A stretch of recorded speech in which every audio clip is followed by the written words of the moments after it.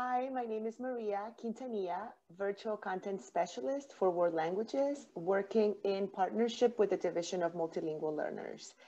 Please continue to check our Teach Hub folder where you can find all the resources that we continue to create. This video will give you an overview of how to guide students through a jigsaw puzzle activity in your classroom. The jigsaw technique is a method of organizing classroom activity that makes students depend on each other to succeed. It breaks classes into groups, and it breaks assignments into pieces that the group assembles to complete the puzzle, the jigsaw puzzle. Your colleagues might be using this technique in their classrooms too. In Spanish, we call this una actividad rompecabezas. This is great when you're introducing a longer text or resource in the target language, and it makes it more accessible and manageable for students. Basically, each student in a group takes responsibility for one chunk or section of a text, then teaches it to the other group members. Start by dividing your students into groups of 4 or 5 or 6 students. Jigsaw works better when you have the same number of students in each group. Now that you have divided your students, divide your text. It's important to divide your text into the same number of sections as the same number of students in your groups. If you cannot divide your students into perfectly even groups, it's okay. Just assign 2 students the same section, for example, and those 2 students will be responsible for the same section. You may also want to consider pre-assigning groups before you start your class. That way you know the skills and abilities that you'll have in each group. You know your students best. Then assign one chunk or one section of the text to one student in each group, right? The same one group, one section, each student. Now, every group has one person responsible for one section of the article or of the text.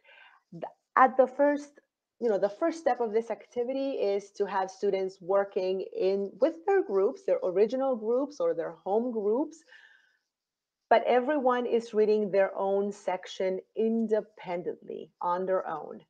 That student reading that section of the article will become the expert of that section in the group, and later will teach that chunk to the rest of his or her group. After students have had the time to read their own section, then have students meet in expert groups. They meet with all the students that were assigned the same section of the text. This is the first time that they will be meeting outside their home group. They are meeting now with an expert group.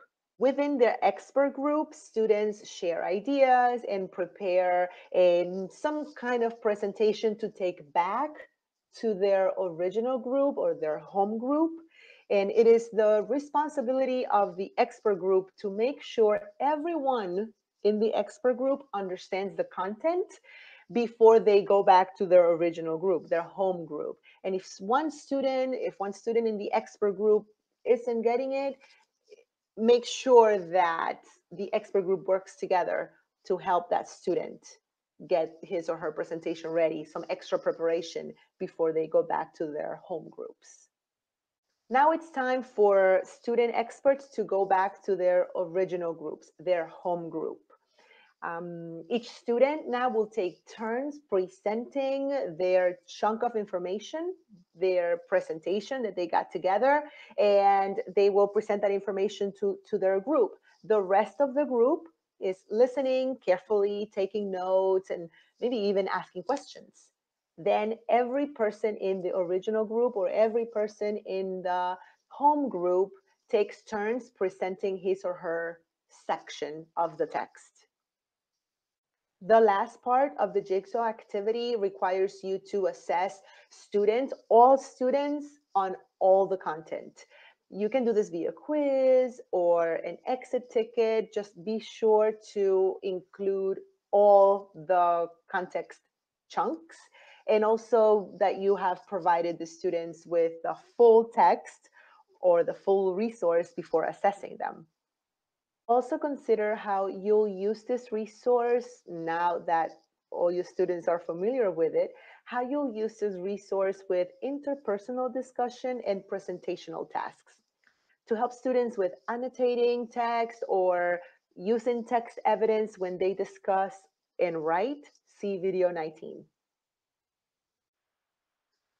Hola, soy la señora Quintanilla.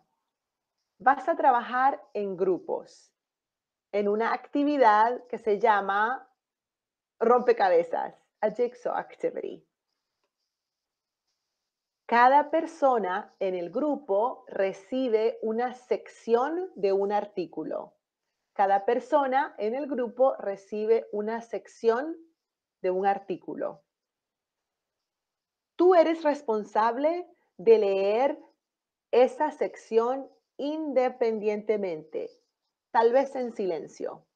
Después de leer tu sección en tu grupo original, te reúnes con compañeros en un grupo de expertos.